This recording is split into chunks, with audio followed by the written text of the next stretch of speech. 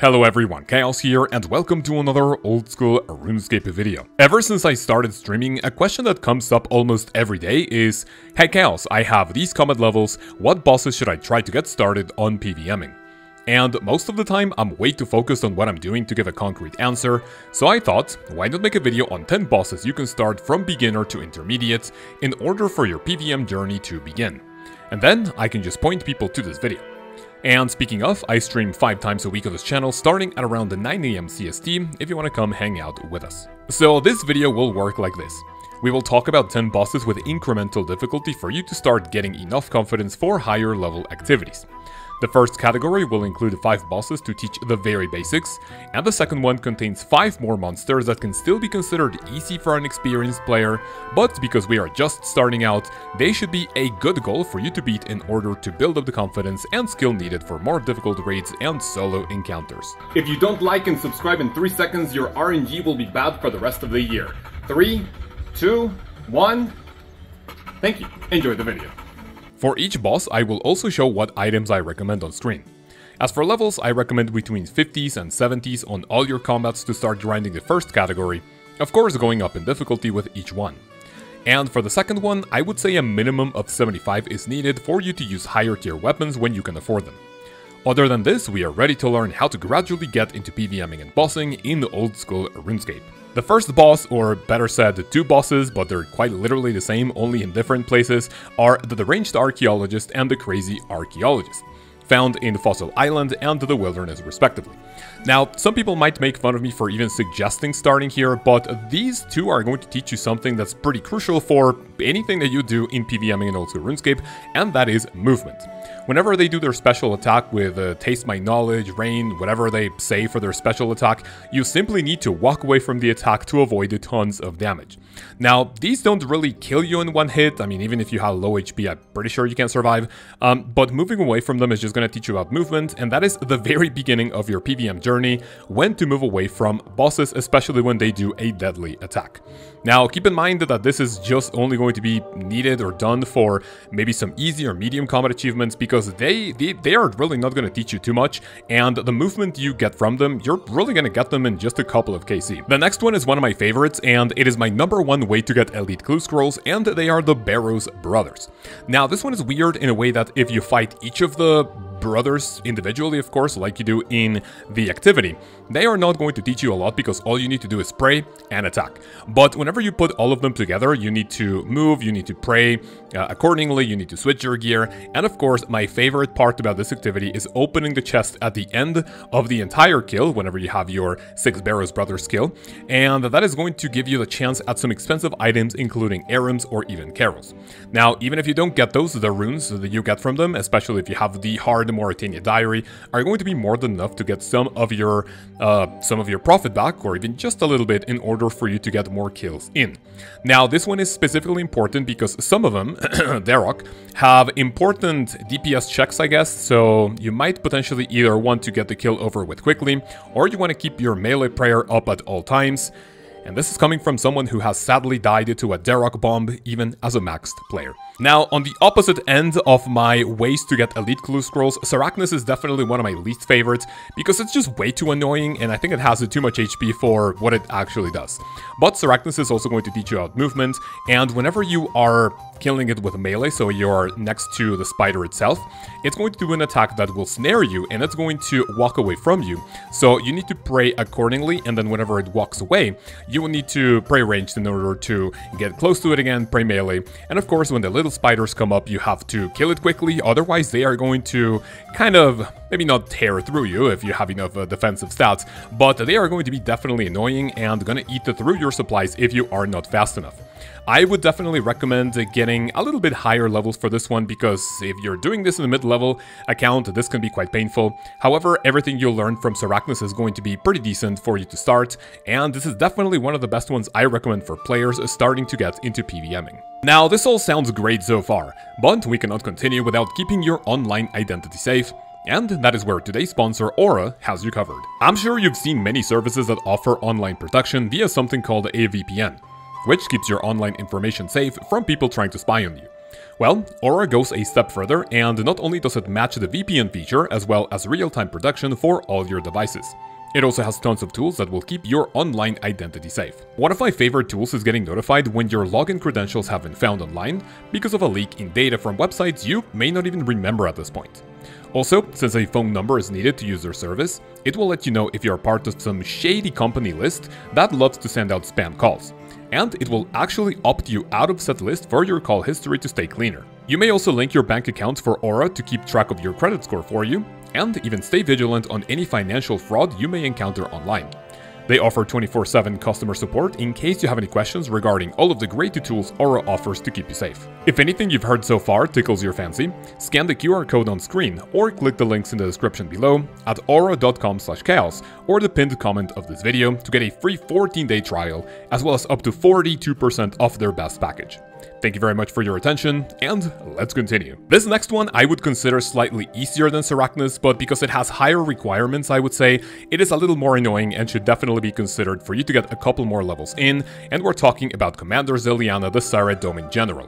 Now, for this one of the hardest parts is getting the KC required to enter the room, because you have to kill either the Spiritual Mages or any other monster inside, which is honestly pretty annoying next to the Armadillo one. I definitely recommend you get an ecumenical key for this, and once inside, all you need to do is run around the room with either a rune crossbow, dragon crossbow, armadillo crossbow, bofa.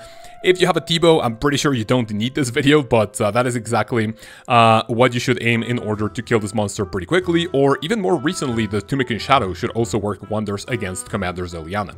The easy part about this is just running around and clicking it every 6 ticks, or according to the speed of your weapon, and then once you kill it, the quote-unquote difficult part is going to be killing the minions, and you can start practicing prayer flicking once you are, you know, facing all of them together, which is definitely going to let you stay there for a lot longer, because if you have lower defense levels, they can definitely hit you by quite a lot, and your supplies are not going to last that long.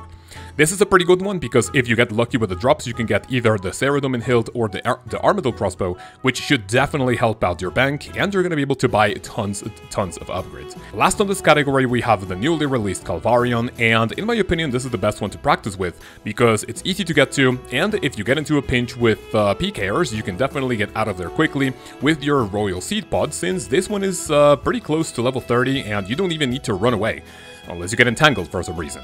This one is pretty cool because it's going to teach you a lot about movement, and once you get to half of the HP, like maybe halfway throughout the fight for each of the phases, it is going to summon the dogs, which also gives you, I would say, practice with a mechanic where the monster or a boss can actually summon little, like, things to help it around, and of course you need to get through it, and in order for you to kill this, you don't really need too much. If you don't have some of the wildy bosses, you can easily go in there with a Sarachnis Cudgel and Abyssal Bludgeon, and it is not really bad if you die to a PKer, because if you have budget gear, you only lose a couple of GP, and what you get from Calvarion is going to kind of make up for it as long as you can stay here for a couple of kills. Speaking of PKers, this is also pretty good because it's going to give you the confidence you need in order to, well, going to the wildy, trying it out, and of course it is going to increase your reaction time, because if you see a PKer in the room, you either have to get out as soon as possible or just react to it and try to anti-PK them. Up next we have the Dagonoth Kings, and trust me, the hardest part about this is not the bosses themselves, but it's actually getting here. I'm just kidding. So I have the Dagonoth Kings here because the difficult part about this is when you go in there first, you are probably going to need to prayer flick both the Major and the Ranger, so that is going to help you a ton. Once you have prayer flicking down, you will be able to get them pretty quickly, and once you focus on one of them, you can kill the other one, and then you can get the rotation going. Now, this one requires slightly better DPS, so I wouldn't really recommend you come here with like a blowpipe, rune crossbow, a whip or something, because it's really gonna take a long time. You might potentially need slightly better weapons that you're seeing on screen in order for you to kill the Dagonoth Kings quickly enough for them not to respawn once you are still killing one of them. Now, if that happens, that can also give you some practice for your prayer flicks, and this is something that's going to be absolutely crucial later down the road, so I would recommend you don't tank the DKs, start learning about prayer flicking, and once you have the rotation going, these are actually pretty easy. One of my least favorite bosses that I am so thankful that I spooned the pet at 134 KC are the Grotesque Guardians. Thankfully, I don't have to come here until I decide to green log this, but, you know, talking about the collection log aside, this is going to teach you so much more that it's pretty interesting for new players to begin with. And with a 75 Slayer requirement, you can get started with them pretty quickly. They are going to teach you about prayer flicking, gear switches, movement, a DPS check, and even if you don't do enough damage for that DPS check, you will need to go grab all of the orbs from the flying gargoyle. I think it's called Noon, or is that the pet? I don't remember. But yeah, this one is going to be pretty cool, especially after the second phase, whenever you get launched in the air and then you need to move away, you come back to the Growth Test Guardian, and then like you have to do so much in order to, you know, keep track of everything. This is definitely one of my least favorite bosses because you need so much attention for not a lot of reward. Like, you're gonna get a couple of GP per hour, like it's definitely gonna pay for some of your supplies, but it's really not worth it for people looking for tons and tons of GP. However, if you want to start getting better, this is definitely one boss that you should try out. Keep in mind that one kill, even if you are wearing like the minimum gear and levels that I recommend, is gonna take anywhere between 3 to 5 minutes. It's definitely not great, but it's going to teach you so much that your future self will thank you for. One of the most difficult mid to even late game bosses I recommend getting used to is Zulrah. Now, the reason for this is because you are going to need to bring a couple of switches. You can pretty much camp the Bofa if you have one, but if you don't, and if you're camping a blowpipe, then you need a trident, and you're going to need to be on point with your prayer and your gear switches. Not only that, this is the first boss we've had on this list that will teach you about rotations, and, well, truth be told, I have almost 400 KC and I still need the plugin in order to know what phase is coming, but it's just pretty easy to see what snake is gonna pop up, so you can get ready for that switch, and basically just go to the desired place in order for you to keep doing damage. This one, I would recommend you, well, I mean, not recommend, but you quite literally absolutely need a Ring of Suffering for you to kill the little snakes, for you not to take so much damage, and even if you do, they are going to die pretty quickly. Keep in mind also that because of the bots, I know that bots are not that prominent anymore. Jagex is kind of working on it, but there are, you know, let's be honest, there's still quite a lot. Profit here has definitely decreased by quite a bit, so you're gonna make your money back in, you know, even if you die, your supplies. You're gonna make some money, but it's not as much as it used to be before. So yeah, Zulrah definitely one that I would recommend, and that's gonna be helpful for your Hard Kandarin Diary for that Elite Void and to do even more damage. My absolute favorite PVM content, especially as of recently, we have the Tombs of a Mascot. Now, you might be wondering, why is this on an entry PVM guide? Well, it's of course because we have an entry mode for you to practice with.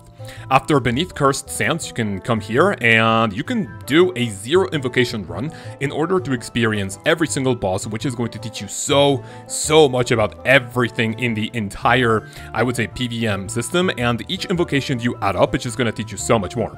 You have Baba, where you have the waves of monkeys for you to switch your prayer, switch your gear. Baba herself is just gonna, you know, teach you about movement with the boulders. We also have Kefri. Kefri doesn't teach a lot, but Kefri's still, you know, kind of okay. Akka will help you with your short-term memory, will definitely teach you if you want to do the butterfly method, will teach you about movement.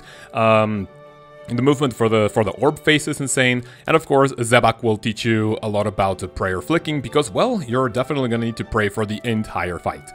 And of course the Wardens, there's so much I could talk about TOA. I think at this point everyone knows that this is my favorite piece of PVM activity, and it can make you filthy rich in a matter of minutes.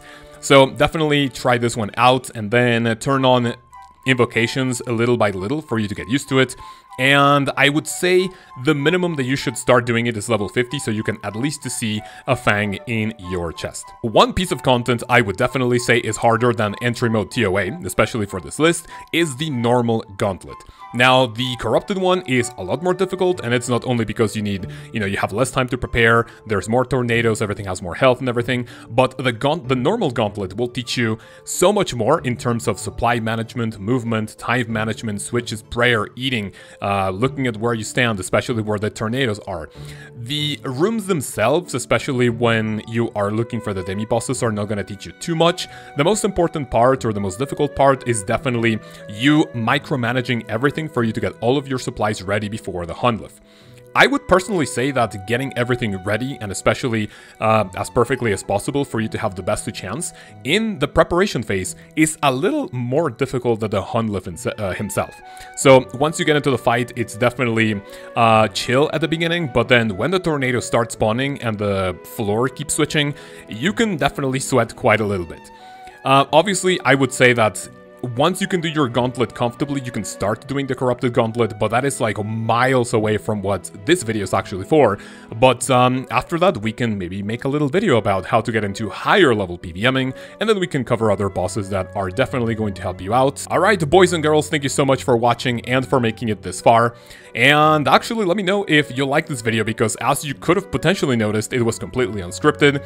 I thought about this literally the night before, and I was like, you know, this is a video I can pop out quickly after all of the nice and juicy guides I have been, you know, uploading with scripts and everything. You know, I think an unscripted video here and there is not too bad, but you can let me know what you think. Now, we have a bond giveaway for this video. Please let me know what your favorite intro or mid-level boss is for players to get more confidence for you to get started into PVMing in old school RuneScape. If you include the word a mascot in your comment, you will be entered in a giveaway where I will pick a random user on next Friday's stream, and then I will contact you in order for you to get your bond, and you can be like 6 or 7 mil richer.